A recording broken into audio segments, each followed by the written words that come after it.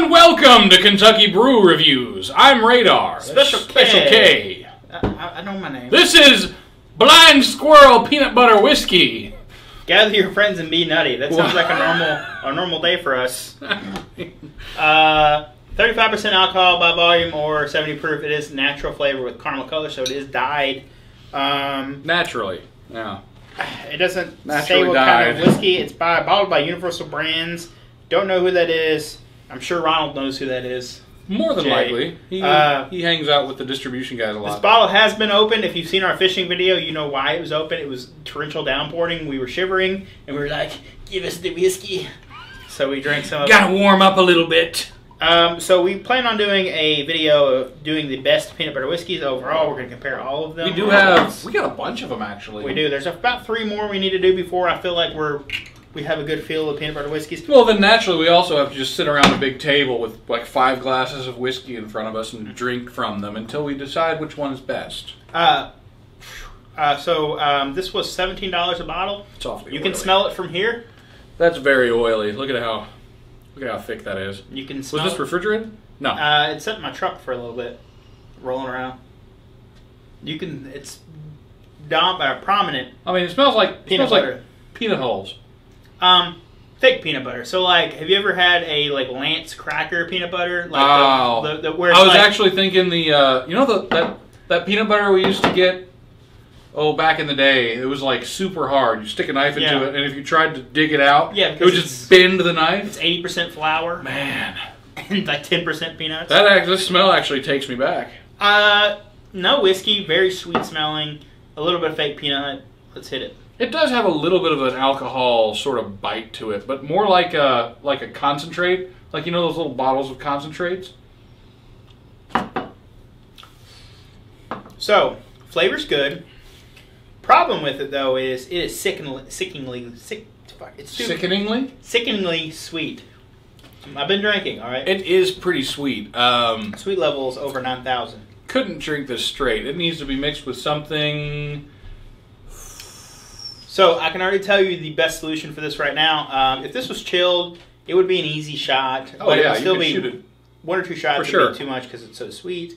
Not enough whiskey flavor. That's easily remedied by adding your own whiskey to it. I'd add maybe half a shot of whatever you prefer, whiskey or bourbon, in that, and it would probably. It'd have to be fairly hot. You could go with some Maker's Mark. That's pretty hot. That would dilute it a little bit, or even I think that would dilute it down a little bit. It would probably save it a little bit. It's not bad by any means. Like it has good flavor. It is actually sticky. It's sticky sweet. That being said, straight.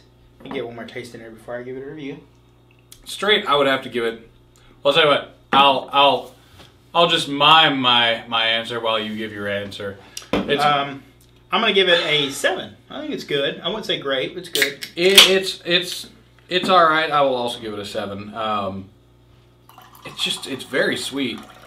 There's plenty of peanut flavor. This would be really good as a mixer. I'm gonna call it now. Well, Coke and peanuts do go well together, and so does Coke and. Should have got RC. I didn't have any.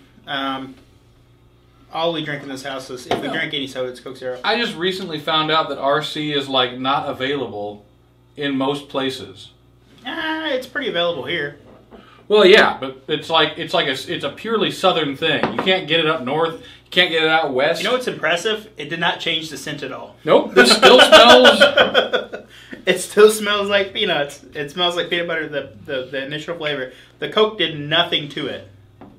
That's weird, man. Normally you get Coke undertones, but not on this one. It's like, nah, I'm staying that peanut butter life. We're gonna have to. Ooh, Harry Hotos. I bet you it would mix super good with some of that Harry Hotos flavors. Hit that.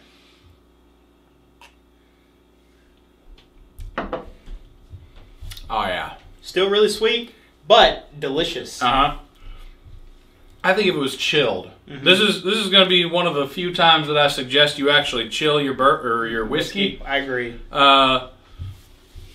This definitely needs to be chilled. First of all, it's just so thick. I think this was made as an ingredient, not as a drink. I think it's a shooter or it's a mixer. I wouldn't sip on it for sure. The Coke adds a little bit of vanilla to it. and it dilutes it down a little bit. It's still really sweet, but well, the Coke itself is pretty sweet. Well, this is Coke Zero, so it doesn't have sugar in it, but it has whatever they put in it. Stevia, probably. It's got stuff. So that being said, I think it's an 8 as a mixer.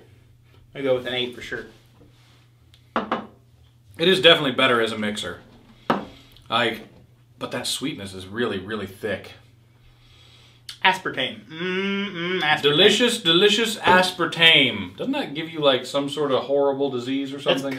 That Coke has some kind of weird... yeah, I think I'll give it an 8. It's decent. It needs a lot more. Like, it needs to be mixed more than 50-50. This needs to be like the 2 in the 2 to 5 drink that you're making. I'm thinking some cranberry juice with a splash of water. Cranberry juice would probably be tasty. With a splash of water. Or grape juice with a splash of water. Just straight cranberry juice, not the mixed kind, because that's really sweet. It's got sugar added as well. You want the no sugar added cranberry juice. Yeah, you want the tartness to cut through some of the sweetness. Oh, man. That would be pretty good. I like this peanut butter whiskey. I think it's up there with Screwball and some of the better ones that I've had.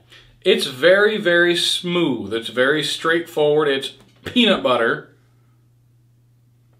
It's just peanut butter. Yeah, there's not a lot of whiskey flavor in there. I was almost going to say that it's also whiskey, but it's really kind of not. You're not getting any wood or barrel or any kind of typical whiskey notes. It's kind of a peanut butter liqueur. Yeah, if you hunt for it, you might get some caramel on there, but like that's a stretch. It mostly just tastes like peanut butter. I'm going to be honest. You know what you're getting when you get this product. Yes. And if you want, like I said, I think it's if you're going to sip on it, mix it with some bourbon or something that'll loosen it up. Make it a little less sickening sweet. I would even do it with my mixed drink with my Coke. Throw a splash of bourbon in there. Probably be really, really good. Just a little bit. All right, well, that has been our episode. If there's something you'd like to see on the channel, you can leave a comment down below. Don't forget to support the channel by checking out our Facebook, Patreon, and Instagram. I'm Special K. And I'm Radar. Thanks for watching.